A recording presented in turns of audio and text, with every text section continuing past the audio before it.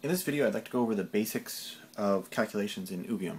I've created a new ether here, and I want to start out by renaming it. You can notice up here in the ether hover there's a little button with an ellipsis here. Click that and it brings up a property box for the current ether. So in this case I'll just click on the name and I'm going to rename it. I can also enter in a note.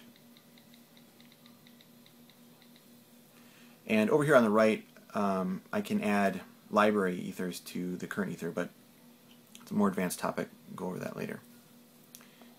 Okay, so in the upper right hand corner here I have my bubble maker, and in this case I just want a simple instant bubble.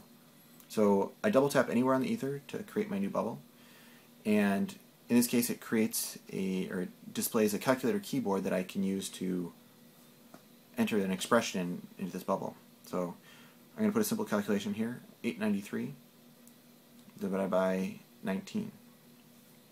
And I hit equals and I get my answer. If I click on this, I can see what my calculation was again.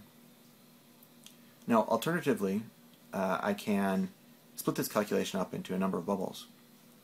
So I create a new bubble, 893. Create another bubble, 19.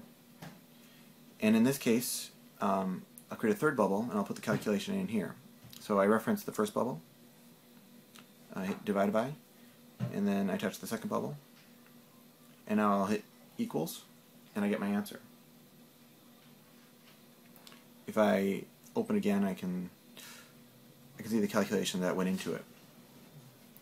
Now, I can also then come in here and modify one of the input bubbles, and then we'll automatically change the calculation of all bubbles that are dependent upon that. Also, if I double tap on a bubble, I can give it a name.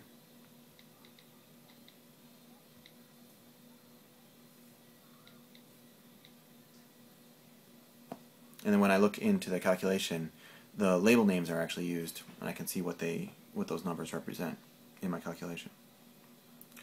And that is the basics of doing calculations within Oovium.